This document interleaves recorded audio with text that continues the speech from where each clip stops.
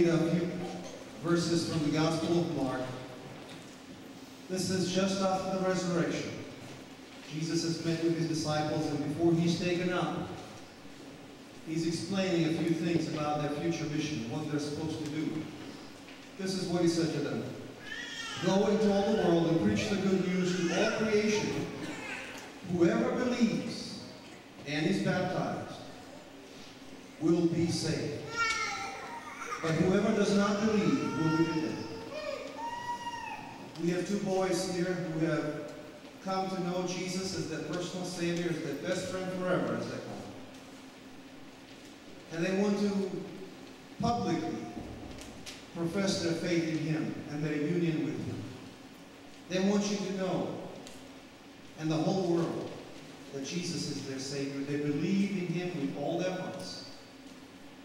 As I was explaining earlier to these two boys, what we do here is so fit for Easter morning. Because the water of baptism represents the cave in which Jesus was buried when He was dead. And so what we do when we baptize people is we bury them with Jesus in His cave, in His death. People who are being baptized profess that they have become one with Jesus in His death and resurrection. The Bible says the penalty for sin, there's only one: death, even for the smallest infraction. But God loved us so much He didn't want us to die. So He sent His Son, Jesus, to die in our place, to pay for all the wrong things you and I have done. And if we believe in Him and are joined in Him, glued to Him, we profess that in baptism by being buried with Him in His cave. And then coming out of the cave just like He did, because He did. And because He did, and He lives forever, so shall we. We're joined with Him forever.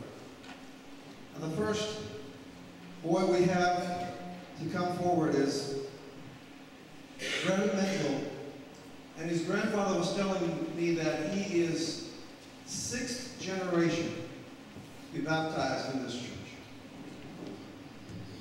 How's that for faithfulness?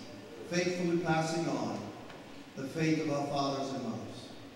I'm so proud to have Brennan come here forward this morning.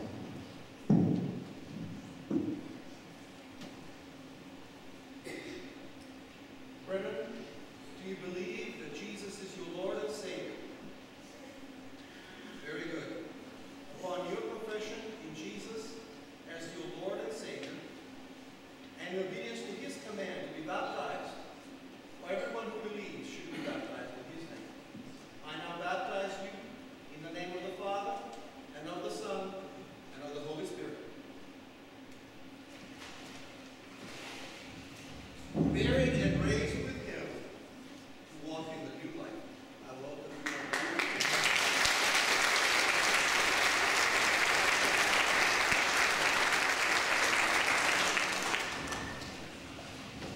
Carl, come forward.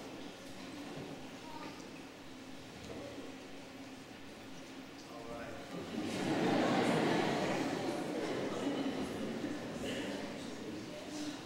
He's of little stature, but his faith and love for Jesus is great. He's got a great heart. I know he's nervous, but he wants you to know he loves Jesus.